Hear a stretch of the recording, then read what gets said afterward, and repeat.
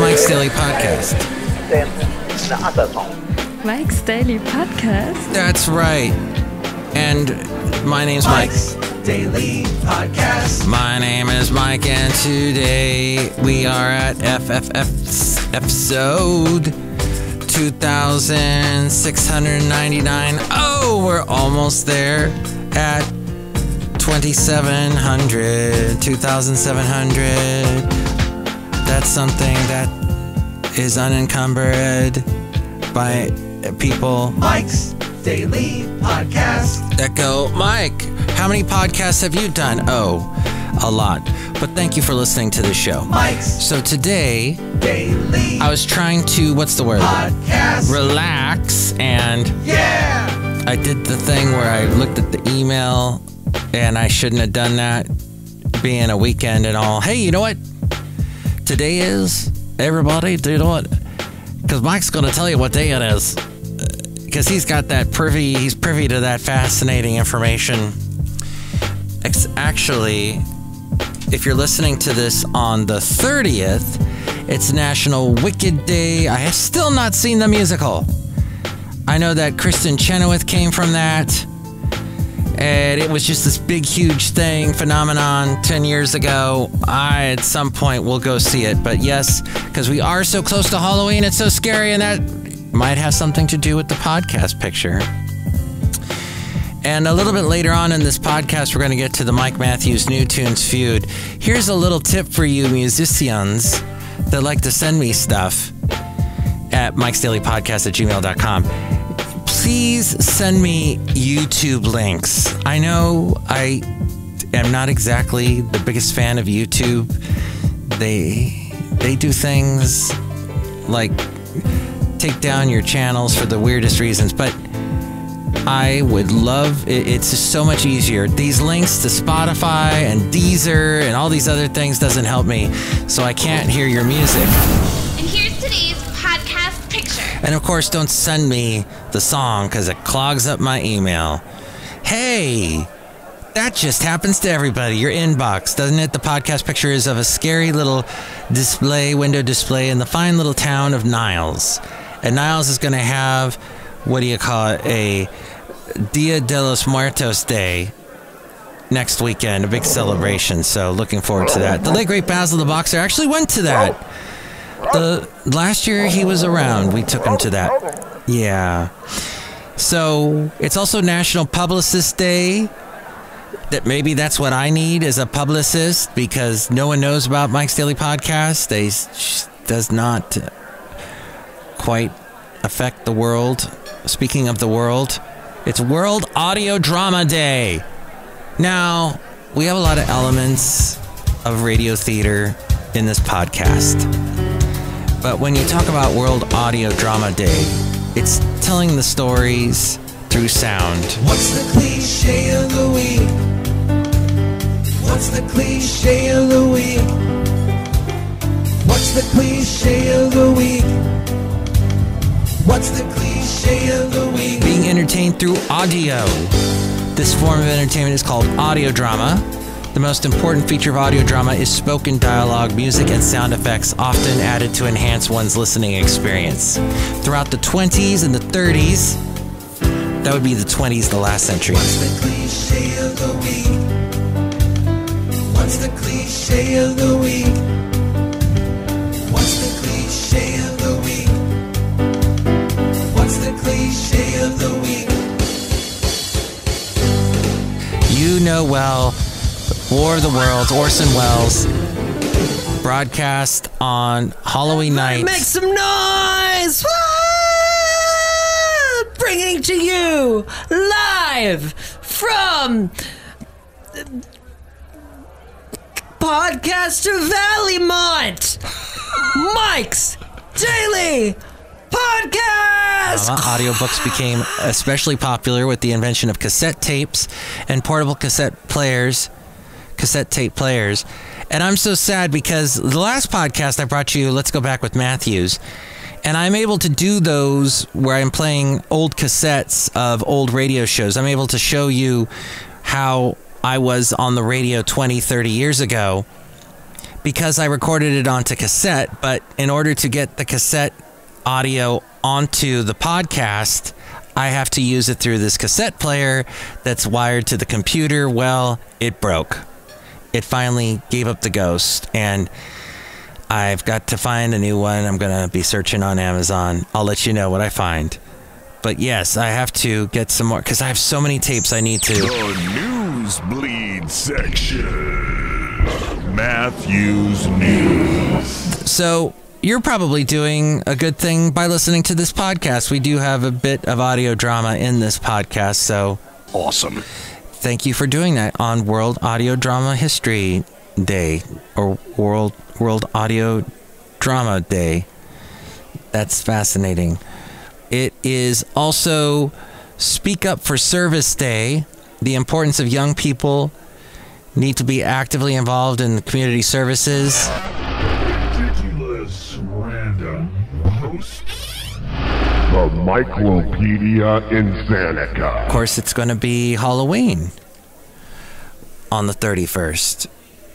It's also going to be National Doorbell Day.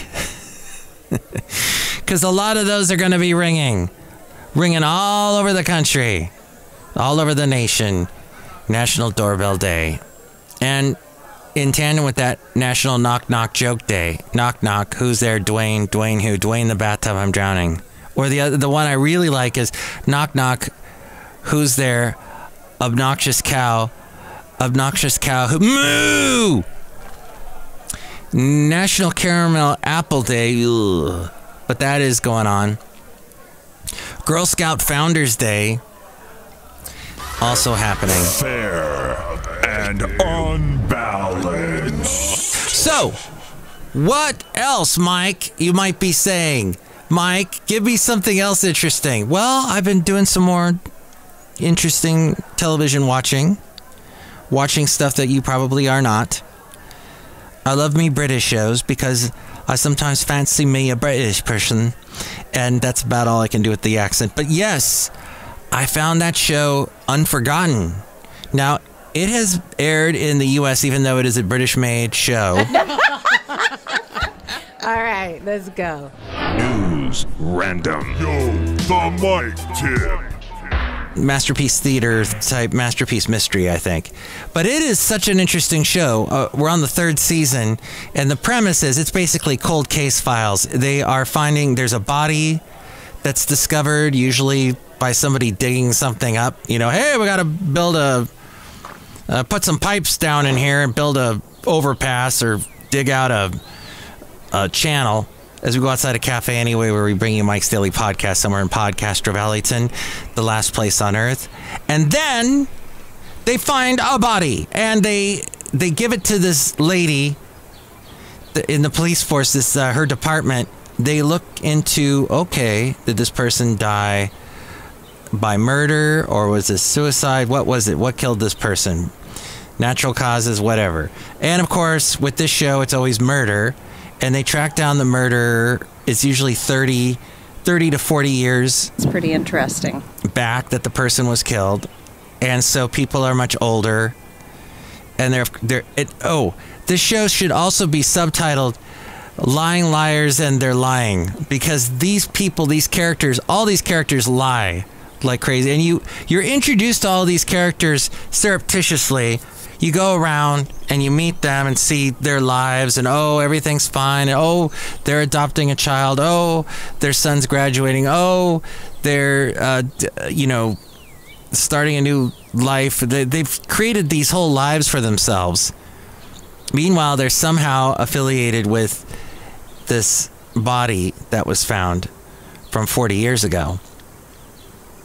And what's interesting about the show, it gets into some topics that are pretty heavy, that are a bit on the dark side, but affect all of us. And we've all known someone that it has affected. And it is a comment about the times, even though the show, I think they're still making it, but it started in 2018.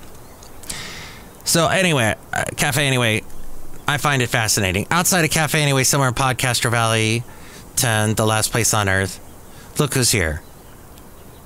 Right now.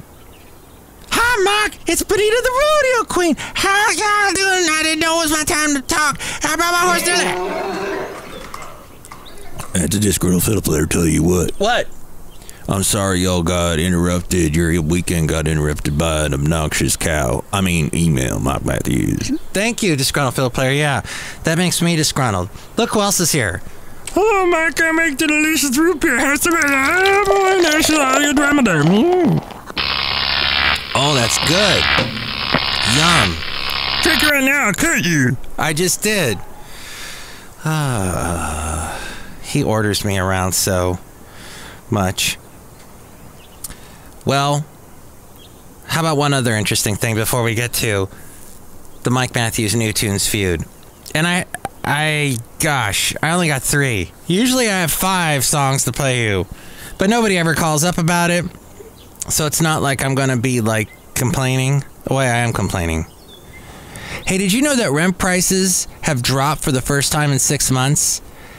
Rent in the October rent report, this came from Pitch Public Relations, speaking of publicists. The national median rent price now stands at $2,000. Actually, make that $2,011. This is interesting. Wow, this is interesting. Oh, okay. Right? Good. Let's see. So the 15,000 protesters shut down the Bay Bridge. I think this was sent yesterday. We talked a little bit about that. Oh!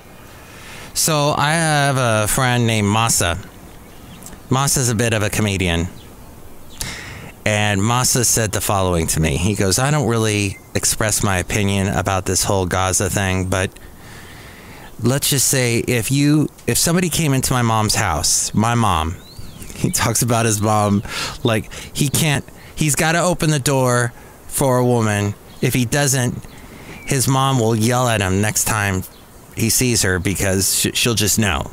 It's one of the things he says. But he goes, if somebody walked into my mom's house and slapped her, and then this person says to my mom, oh, you can't slap me. You can't have any retaliation. No, that's not fair. You can't. He says, my mom would say, are you out your mind? But he said it much better than me. But are you out your mind? The way he said it made me laugh so hard. Mike's scavenger hunt. But yeah, that's an interesting way of looking at it. Are you out your mind? You just killed over 1,000 people? But yes, I know. But if you get offended, that's the way the cookie crumbles. No. Probably don't want to get too much into that topic on Mike's Daily Podcast. Not really a political podcast. Wine. Well, I like. The whiny white man wine list. Occasionally I see interesting commentary like this. And as I've told you, I've stopped listening to NPR. MTV News. You hear it first. National Public Radio I'm done with. Because of the way they're subtly bashing Israel constantly. Mike's absolutely useless review. And then there's this commentary from more of the right side. Even after 6 days, the New York Times refused to admit that they promoted terrorist propaganda as news. You'll remember they reported, based on Hamas claims, that Israel destroyed the El Ali hospital in Gaza and killed 500 people. They didn't even wait for sunrise to check those claims before running Hamas's story. Video and audio evidence supplied by the IDF added to the obvious conclusion in the first sunrise. An errant missile fired from Gaza landed on the hospital grounds. The Times, however, still won't report that. Instead, they wrote nearly a week later that Hamas had failed to make its case, when in fact they never offered any evidence at all for those claims. That's exactly the problem I have with the podcast and the radio show that is funded by NPR called On the Media. They basically said the equivalent to what the New York Times did, where they're saying Mike ripped someone a new one. They didn't even talk about the Israel side of the story, and alluded to or insinuated that it was all a ruse that Gaza that this was a lie, that Gaza had accidentally bombed their hospital grounds. The Times, however, still won't report that. Instead, they wrote nearly a week later that Hamas had failed to make its case, when in fact they never offered any evidence at all for those claims. An editor's note issued a week later, but not included in either article, admitted to relying too heavily on claims by Hamas without apology or corrective action. The damage is done, and this was written by Ed Morrissey. The paper should change its motto for full accuracy, all the terrorist propaganda fit to print. So that's just one thing I've seen.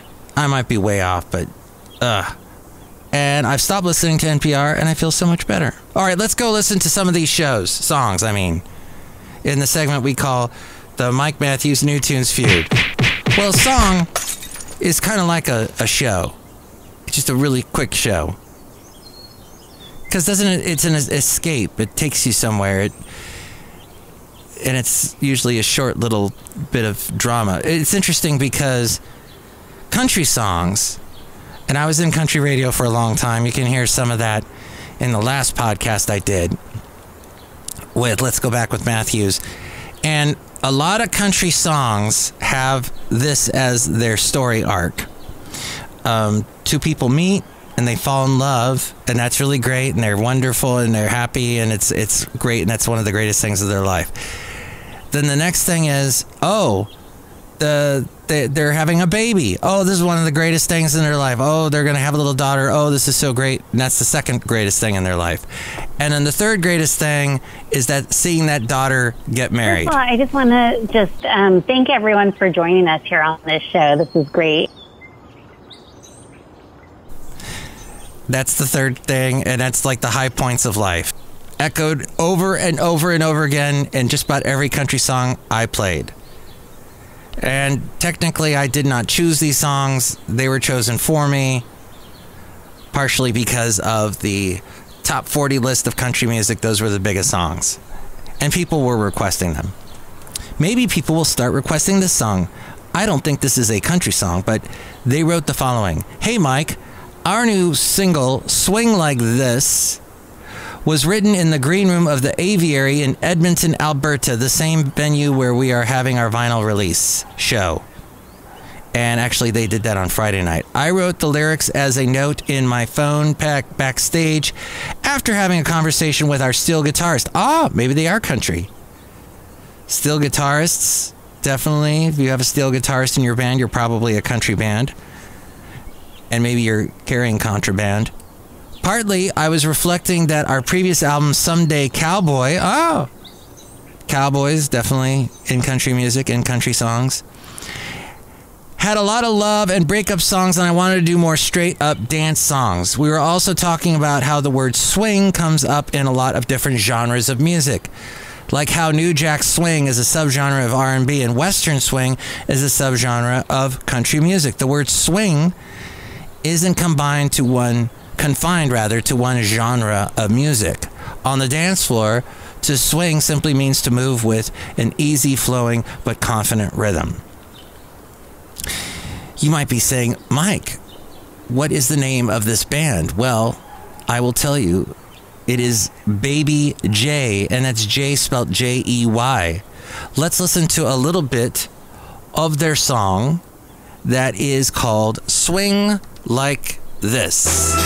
You move so naturally side to side, and when you're close to me, I don't wanna leave. Let's dance forever, never say goodbye. Swing like this. All right, I can't play much more. I'll get dinged by YouTube, but it sounds pretty good so far. I like it. Okay, that is the band Baby J and Swing Like This. Do you like that song? You can call me 510-228-4640. If I gave out that number too fast, I will repeat it again, or you can hit rewind and hear it again and slow it down. Okay, here's the next one. Hannah George. Oh my gosh, it's Hannah Georges. Georges? Hannah Georges. All right. It says here, in just under a month, Hannah Georges, she released an album back during the summer. Let's see. It just talks about, I hate when they just talk about, she's going to tour. Oh, she's got a new album. Oh, she's going to tour. Oh, she's got a new single. Oh, she's got this. Who cares? Tell me a bit about her. Well, it says, while Georges has a rich history of collaboration, her new album is her first release where she has taken on the lead producer role. All right, whatever. They're not giving me anything, so I'm just going to play you a little bit of Hannah Georges. This is called Home.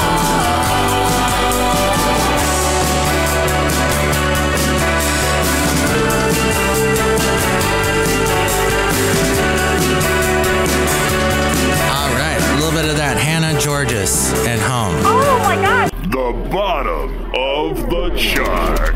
Pretty good songs that never made it on the radio because people didn't think they were worth. But you know what? They come back up and people start playing them, and it's like, oh, where'd that come from?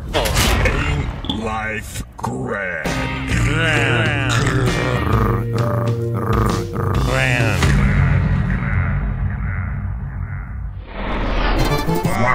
Wow.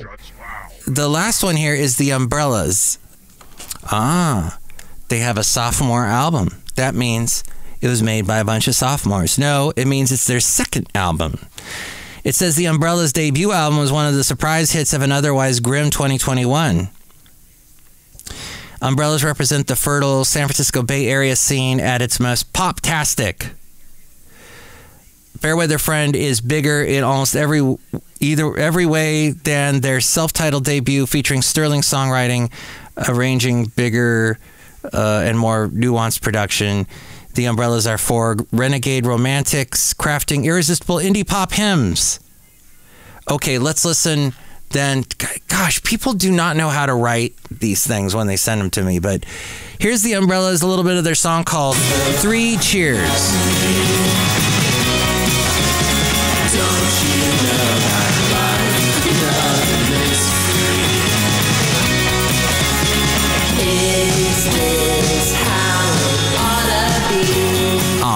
That's so cheerful and happy. The Umbrellas. Did you like that one? Which one did you like best? Baby J, Hannah Georges, or the Umbrellas? Maybe we'll just keep it to 3 songs from now on. Makes it a little bit easier for me. But there you go. Which one did you like best? You can call me at this phone number. Call Mike at the Café Anyway hotline. Area code 510-228-4640. And with more ways to reach me, it's A-Frame.